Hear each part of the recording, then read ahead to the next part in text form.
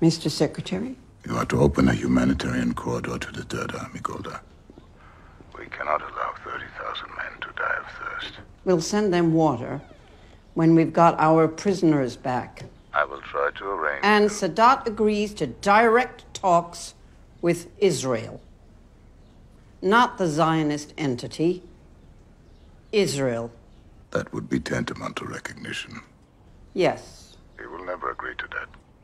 The Arab world will turn against him. If he doesn't, I will order my planes to attack.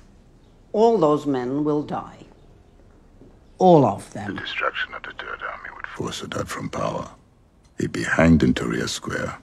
Well, that thought should focus his mind. And he would be replaced by a Soviet hardliner. You know this as well as I do. You mean a madman bent on the destruction of Israel? The Russians are on high alert. They are preparing 11 airborne divisions. Do you understand? Do you think I don't know that? Let me tell you about the Russians, Henry. When I was a child in Ukraine, at Christmas time, my father would board up the windows of our house. Golda. To protect us from Cossacks who would get drunk and attack Jews.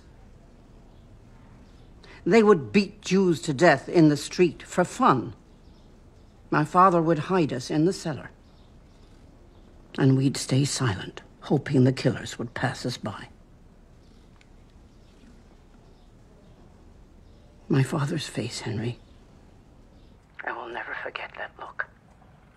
All he wanted was to protect his children.